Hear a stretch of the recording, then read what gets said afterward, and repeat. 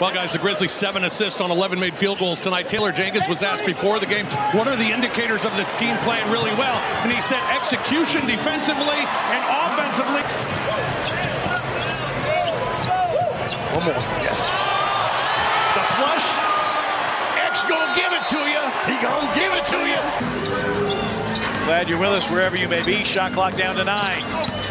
Tillman, little spin. Half hook is in. And Xavier Tillman has done a good job of adapting and getting that little half hook, that little floater from the dotted line. Let's see. Tillman, mismatch against Suggs. Backs him down and lays it in.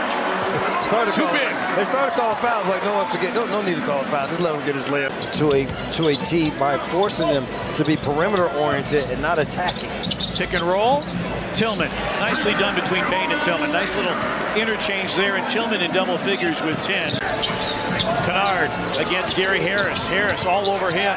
Luke trying to get free. Found Tillman. Nicely done. And the Grizzlies catch a break as Wagner could not reel it in. Tillman going to the cup, laying it in. 18 for Tillman, tying his career high. Tillman was calling for it early, had Suggs on a mismatch. Now they find him. 20 for Xavier Tillman. Of course, the pace has to pick up.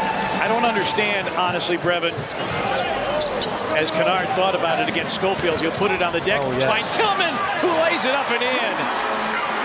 As far as Orlando's concerned, Brevin, I don't understand what they're doing. A physical basketball team that is going to do a lot going towards the basket. The Grizzlies are going to have physicality on their mind. Brooks finds Tillman, another floater, and got the hometown bounce.